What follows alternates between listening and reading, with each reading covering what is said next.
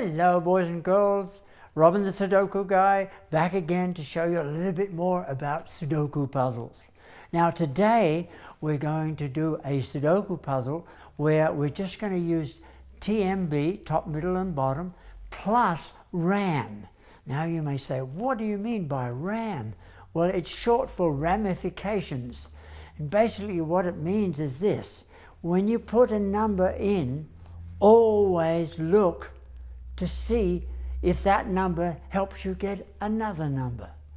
And sometimes that number will help you get another number, and so on. And it's easy to miss some of them as well. Let's see what we can do with this puzzle. I'm just going to go with top, middle, bottom to begin with. Cross here and see what happens. Okay, we're doing top, middle, bottom. Here we have a middle and here we have a top. Over here we have to have a bottom. And as soon as I put that in, I realize that this block has only got one left. Now it's easy to miss these, but let's see if we can see them all. So therefore we can work out what this is. And we go 1, 2, 3, 4, 5. It's got to be a 5. So we put the 5 in. Now because we put that 5 in, this column only has one left. So we can do that too if we want to.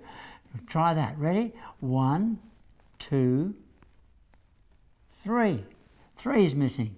Now because I put that 3 in, the ramification means that this block only has one left. So what is that number? It's a 1, it's a 2. Wow. All that was the one number leads to another number, leads to another number. We call that ramifications. Fine. Now, let's continue on. We were at 1. Now let's go to 2. Top, middle, bottom. They're all there. 3s. We have a top and a bottom. This one has to be in the middle. Okay. Did I see that before? Maybe not. It's easy to miss them. 4s. We have a 4 in the top, 4 in the middle.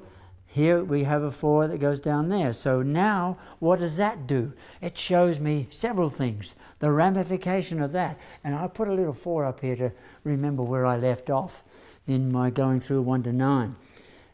This 4 means that there's a number left along this row.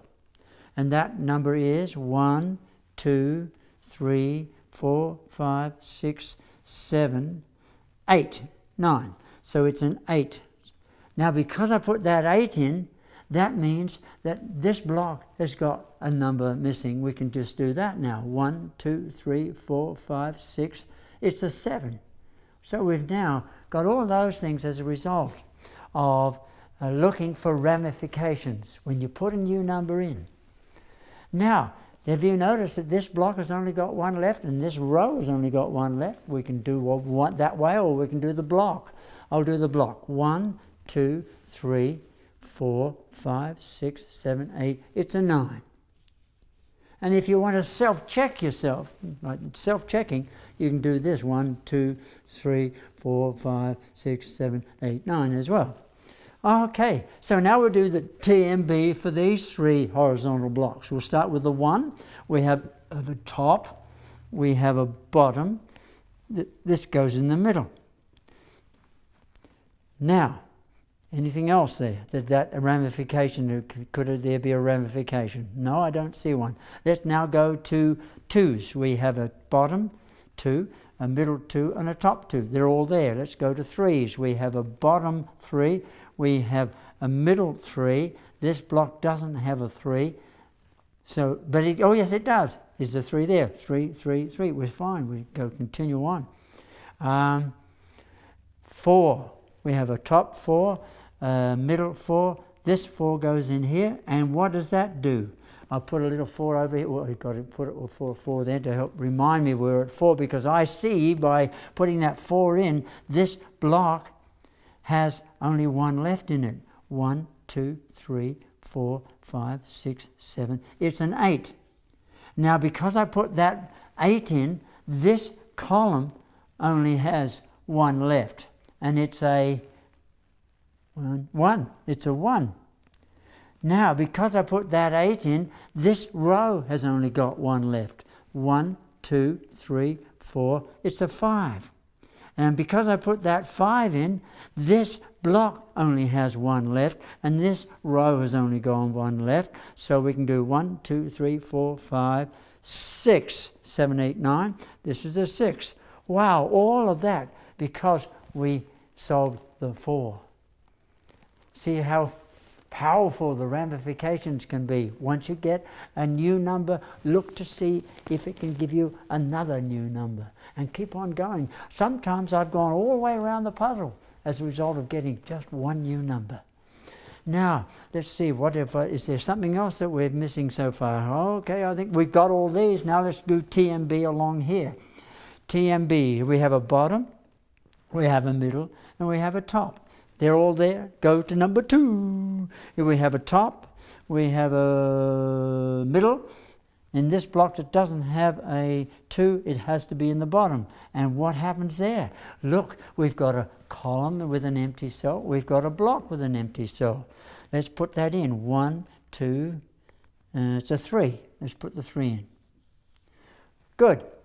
Now, we did 2, we did the 3s, we've got all the 3s, the 4s. Let's do the 4s now. 4, bottom, middle, it has to be up in here. Now, because we put that 4 in, this block and this column only has 1 left. So you can go 1, 2, 3, 4, 5, 6, 7, 8, it's a 9. And you can self-check by going up and down here as well. Now, because we did that, we now only have 1 left in this row here. This row has got a 1, 2, 3, 4, 5, 6. It's a 7, I think. It's a 7 that's missing. Now, because we put that 7 in, this column has only got 1 left, and this block has only got 1 left. So we can work that out very easily, and it's a 1, 2, 3, 4. It's a 5, and folks, whoopee! We have solved this puzzle because we looked for ramifications. We were just doing TMB, and look at all the different numbers we got just by using TMB to begin with. That's it for today's session.